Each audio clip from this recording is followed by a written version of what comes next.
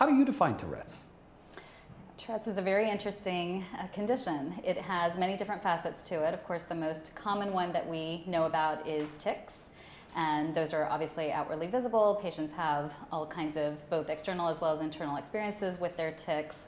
But we know that there's more than just tics with that condition. A lot of patients have other comorbidities, whether it's attention deficit disorder, obsessive compulsive disorder, or other psychiatric features that go along with the movements and the noises that we know as tics. What causes Tourette's?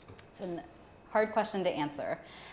It is probably a combination of things that sort of come together in a particular individual that make them sort of manifest with these conditions. We know that there's probably a strong genetic component. There's some new research coming out that relates to environmental exposure, so things maybe that happened with the individual's mother perhaps during pregnancy, other kind of psychosocial features that might influence the manifestation. So it's a very complex disorder in that sense because it's not something we can pin down to just an exact, this is what causes it. And what could have happened with the mother? So there may be things like maternal illness that was going on, maybe certain exposures, medications that they had taken, things of that nature that could somehow affect the child or the kind of fetus, I guess, in the development phases that then can show up later as tic disorder. So there were higher incidences of things like that in some individuals in that cohort. So what's going on in the brain of someone with Tourette syndrome versus what's not? Like, what's going on in my brain, or maybe what's not going on that should be that's causing this? Yeah. So the brain is like, you have to think about it like a collection of different circuits. And there's different circuits that do different things. So there's all kinds of different brain functions, whether it's what you're seeing, what you're talking about, also your movements, your ability to concentrate, focus, things like that. So the evidence suggests that there are kind of things that are going wrong within the circuits that are producing movements, and that's how it manifests as tics. But alongside that, there are the adjacent circuits that are involved in some of the other psychiatric manifestations, and that's why we think that there might be also these comorbidities, such as the ADHD and the OCD. Which often are coupled with Tourette's. Correct. Yeah. Yeah. Yeah, I think I got both too. ADD and OCD. Common. Yeah, over 60% of individuals have at least one of those. Really? Yeah. What does a brain scan of a person with Tourette's look like? So I think a routine brain scan is probably going to look pretty unremarkable in an individual with Tourette's. Okay. If you go look at groups of individuals and try to really look at the parts of the brain that we know are likely to be involved in this circuitry, for example, you might see changes like atrophy, which is just a fancy way of saying a little bit of shrinkage in certain areas. So the size of these regions that are involved in those circuits might be different at a group level, but hard to see on an individual level if you just go do a routine CAT scan or Are MRI. we more smart? Are we less smart? I mean, does it affect intelligence? The evidence does not suggest that it affects intelligence, and in fact there's quite a lot of individuals with Tourette's who do just fine and function quite normally intellectually in life. And Well, I'd say most, no? Yeah, I think you're right about that. And so no reason to think that it will impact them adversely or negatively in that way, but it's just the other challenges that come along with the tics themselves that might delay how these individuals progress through life. I wonder how many people are walking around just undiagnosed. A lot. Yeah. Yeah. It always amazes me when I go into large public spaces like in an airport or something, and you see a lot of different people from lots of different backgrounds, and there's a lot of people out there who have tics. Same thing if you go into a school and you look at children around you, there may be multiple that have tics. There's no blood test or brain test, which is like, ding, ding, ding, you have it. I mean, is a diagnosis essentially subjective on the part of the doctor? So it is a diagnosis that we have to have an index of suspicion for. So you're absolutely right. There isn't going to be just a formula, oh, if it sounds like this, then do these tests and you'll prove it. Right. So we use what's called the DSM-5, the Diagnostic and Statistical Manual, which basically tells us the combinations of symptoms and how long they need to be present in order to be able to make the diagnosis of tics or Tourette syndrome. But really, to understand whether somebody has tics, you have to understand a little bit about the phenomenology and kind of know how to ask those questions. So generally speaking, tics are noises, they're movements can be in any different body region. Often patients will be able to describe that there's an urge to do it before, some kind of uncomfortable sensation, and they feel like they maybe have to perform it, perhaps even perform it in a certain way, a certain number of times. And so this kind of association between the urge to make the movement followed by the movement is very characteristic of tics. So we use that in our kind of diagnosis to be able to have some confidence that that's actually a tic versus another kind of movement disorder. Other features of tics are that they're suppressible, and people can maybe not manifest them during certain times of day or under certain circumstances, maybe be able to even hold them in. Other features are maybe that even after a period of holding it in, that they may come out in more intensity or with greater force. So there's a lot of these dynamics that we use in our history taking to really identify, okay, this is a tic. And then if it meets certain criteria, then we can say that this individual has Tourette syndrome. How often in your experience does a patient have a mother or father who also has Tourette's? I would say pretty common, and sometimes it is not even recognized by that parent, and we might be doing our examination in the room and our history taking, and we see the individual's parents over there actually having tics, and so we often will bring that to their attention, and sometimes that's the first time that they've even considered that possibility. How, what percentage of Tourette patients are on medication? I think that's a hard question to answer, and the reason is that the medicines that we use to treat tics are not necessarily curative, right? So they're there to help treat the manifestation. So if tics are there and they're problematic, we might use medications. If we consider that the tics are not really interfering or not really disrupting any kind of daily activity or daily routine, an individual might choose not to take a medication. So I think there's a lot of personal preference and choice that goes into that, and maybe some people may have even tried certain medicines and decided it's not for them. I've not heard of a smoking gun medication that, like, take that pill and your Tourette's is over. Does that exist? So I think that there are medicines that patients commonly respond to, but you're right that it's not going to be the same for every individual. So some patients may respond really well to one or another medication, and so we have kind of a group of medicines that we know can be helpful. And we may choose one over the other in an individual patient because of certain patient characteristics that might indicate to us that they could respond well to that type of a treatment. So for example, there's some mild medicines, but if you have really bad tics, you may not expect those to really help a whole lot, right? So we can choose a little bit between the options that we have. But you're right, not a smoking gun, not a absolute, everybody should take this because this works every time like a charm in every patient. When I was diagnosed at the age of 6, the doctor put me on blood pressure medication, which Clonidine.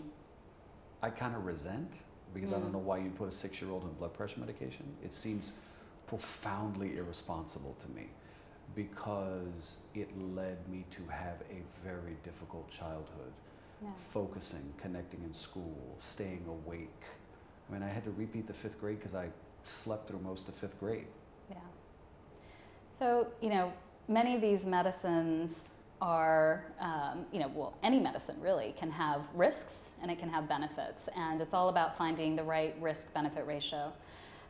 Some patients may take medications like the one you're describing without any side effects at all, and others may really suffer from those kinds of issues like falling asleep or not being able to pay attention or things like that. Is blood pressure medication still used to treat Tourette's? Yeah, so clonidine I think is the one that you're referring to, and that is a commonly used medication actually. I would put it in the category of medicines that are relatively mild compared to the other options. Again, mild is a relative term, right? Because if it's causing a lot of side effects, it may not be mild at all. Yeah. With no high blood pressure. So, medicines are sometimes used in different contexts for different reasons, right? So as an adult, somebody may prescribe a medicine like that to treat high blood pressure, but you're absolutely right, that's not the intended effect in a youngster. And certainly, even in a youngster with high blood pressure, you might not even use that medication. But along the way, we know because of the chemical properties of those medications, they can have an effect on tic. And we do know that clonidine for many patients can be helpful. But I think, as with anything, you have to try, you have to be vigilant about those side effects, and if they're really causing more problems than they're helping, then maybe it's time to move on to something else. What are some of the most common misconceptions about Tourette's? I think some of the things that we hear a lot are, things like, why can't you hold it in? Or it looks like there's certain situations where you don't have the tick, so it must be something that you're doing on purpose. Right. And I think patients really struggle a lot with that. I think also the misperception that it's all about swearing and doing kind of inappropriate behaviors, which may affect some individuals with tics and Tourette's, but not everybody. And so that doesn't necessarily mean just because you have this diagnosis that it's going to manifest in that way. I think those are some of the two most common misconceptions that are out there. But as a doctor, based on your experience, what's the most common type of Tourette patient case? So I think that's also a hard question to answer, right? Because it's not the same for everybody. Right. I think it never sort of ceases to amaze me, like why the brain would think of making a person have this kind of a tic versus that kind of a tic. I think some classic tics are things like blinking, sniffing, throat clearing, shoulder shrugging, head movements. We know that when tics start, they often start kind of in the upper body region, but eventually as time goes on, they may spread to other body parts, including the arms and the legs, and there may be much more complexity to the movements that patients make. But I think that there's no way to predict an individual's course. So some people may just have these mild blink, sniff, throat clearing kind of tics, and that's all they ever have. Others may progress and develop that whole sort of complex phenomenology, which starting at the beginning, there's no way for us to sit here and predict that that's the course that it's going to have. We do have different kinds of medications. We have non-pharmacologic treatments that can be helpful for individuals.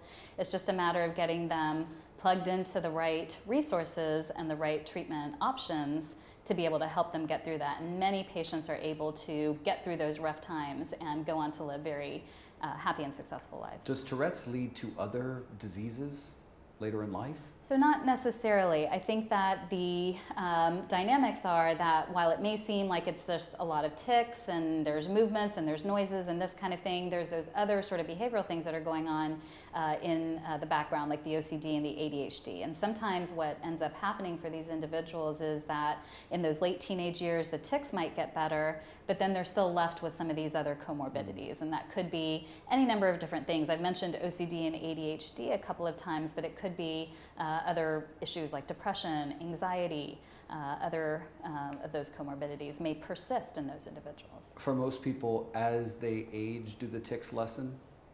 I think the vast majority of people will experience some degree of improvement in the mid to late teenage years and in early adulthood. There are certainly going to be a full range of different kind of long-term outcomes, but the majority will either experience substantial improvement or actually even have their tics go away. There is, and there are certain circumstances where they may remanifest later in life. And usually if we're seeing an adult patient who's coming in for the first time for an evaluation for their tics, the first question we always want to know is, did you have these as a child? And a lot of times the answer is yes, and it's just a resurfacing of the things that had been present previously. So that kind of a dynamic can occur.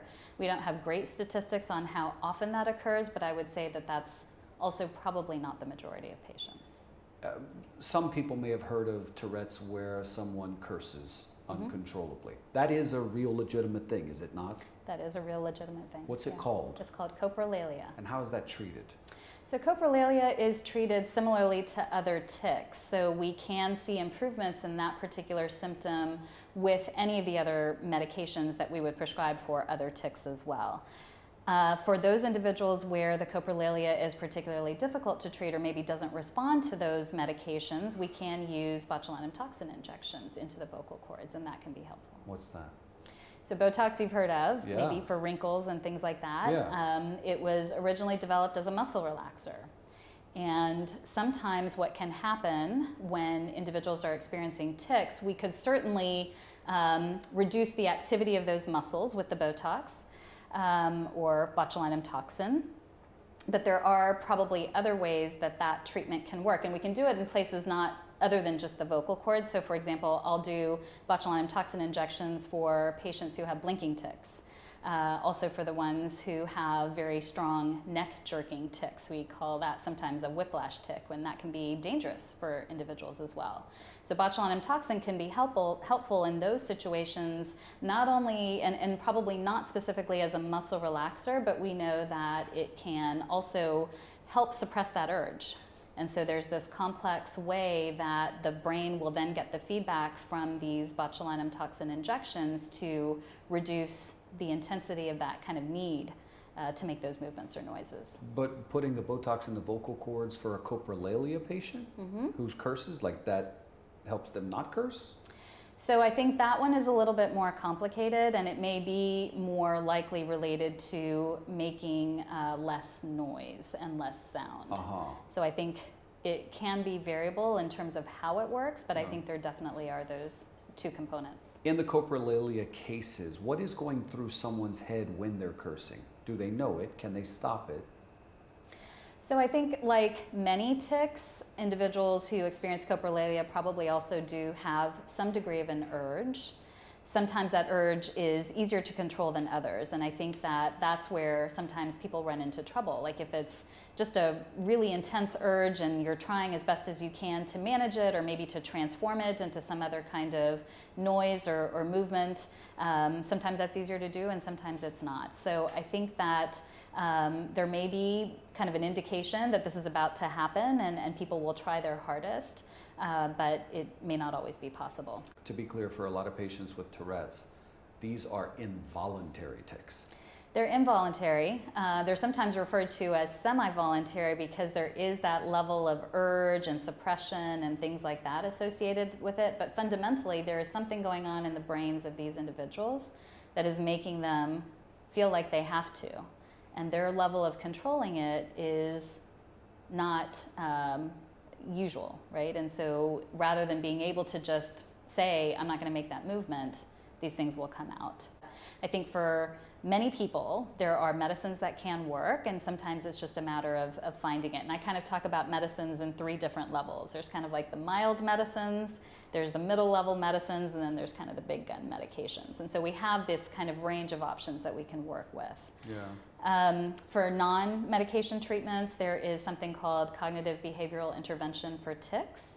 And this is a course of therapy that people can go through, and they work closely with a psychologist or sometimes other trained health professionals to really work on understanding these dynamics that we've talked about. So what's the cycle that produces the tic? What's the urge? How do you kind of tell that a tic is about to happen? What are some circumstances around you that are more likely to provoke those feelings? And then what can you do to manage it, to control it, to transform it, maybe do something less disruptive? So there's a component of education in there, and then there's also a component of habit reversal where people are learning to do things that are less obvious, less disruptive, less problematic in one way or another. And then I think for some of the more severe cases, people may have heard about things like deep brain stimulation, surgical therapies. Yeah. And that's still an emerging area of treatment. It's not for everybody. What happens there? Yeah, so deep brain stimulation is kind of like a pacemaker. So you have a battery, it's placed in the chest, but rather than the battery being connected to wires that go to your heart, the wires actually go into the deep brain structures that are involved in that circuitry that I was talking about that produce the tics. So these movement circuits in the brain, we can place electrodes in there. We can provide a little bit of electricity to kind of reset that circuit a little bit. And for some individuals who have these really kind of otherwise difficult to control tics, this may be an effective way to get some relief. Usually these stimulators are on 24/7. And we set it at a certain rate, and it provides this continuous stimulation. And so hopefully what's happening... Continuous stimulation? Wow. Yeah. And so what's hopefully happening is that these circuits, like I said, are getting a little bit reset to a more kind of physiologic or normal way of functioning and reducing that tic activity. What happens if it overstimulates? What does that look like? Yeah, overstimulation certainly is possible. If we set it too high, for example, people may have different side effects, and some of those side effects may depend on where in the brain we have provided that stimulation, so certain regions are close to structures that create different kinds of movements, and if we recruit those areas, then people may have tightening or stiffening sensations. Some people may have double vision or blurry vision as a consequence of the stimulation, but usually we can just turn that down and it resolves. And if it works right, then you basically just control it to where you really don't have the ticking. Right, or at least markedly reduce tics. Wow. And patients don't even know that the stimulator is there or that the stimulation is on. Now, how many patients are actually being treated with that? Not very many, yeah. It's an emerging therapy. It's really reserved for those patients who have tried all the other usual things that we've talked about. And if they really can't get the relief there and they're really impaired because of their Tourette's or their tics, then we may talk about this. Tourette's is not a terminal illness? It is not a terminal illness. For some, it may be life-altering. Yes. Has it ever been, in your opinion and experience, life-threatening? Yes. That whiplash tic, there are reports where patients have gotten spinal cord injuries because of the severity of their neck tics. Really? Yeah. Wow, that's fascinating. Yeah. Are most cases like mine mild? So I would say that probably a typical course would be somebody who, and I don't know if this is your story, so I'll just maybe walk through it a little bit, but somebody may start having tics, maybe some of the OCD and ADHD at a young age, let's say 5 or 6 years old. Those may kind of intensify. The worst ever time period might be the 10 to 12-year-old range. That's what our research suggests, and if you ask patients, that's often what they'll endorse. And then after that, there's a period where it kind of starts improving, and then by the late kind of into those teenage years is when we start seeing people really experience that improvement. And so that, I think, would be a typical course. And of course, there's all kinds of variations on that theme, but that's what we generally consider the natural history. It's funny because for me, I would say 6 to 12 was awful. Yeah. And then like round about 30 on, I started to pick up some new things. Yeah. I was like, I thought I left that in my 20s, in my teens. Yeah. Yeah, and I think those are certainly situations that we see in different, maybe for different reasons. I don't know that we have an exact handle on why the coming back part actually happens. Sometimes it'll happen in the context of big life changes, maybe stressors, things like that. Yeah, so there are actually some medicines that are really kind of on the verge of potentially being available for individuals with Tourette's. They have slightly different mechanisms of action.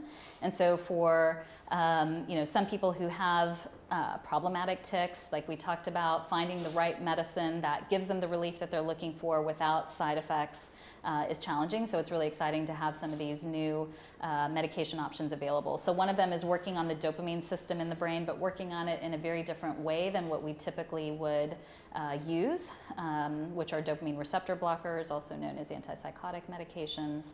And that one looks promising. It should be going through further investigation and potentially coming out to market in the coming years.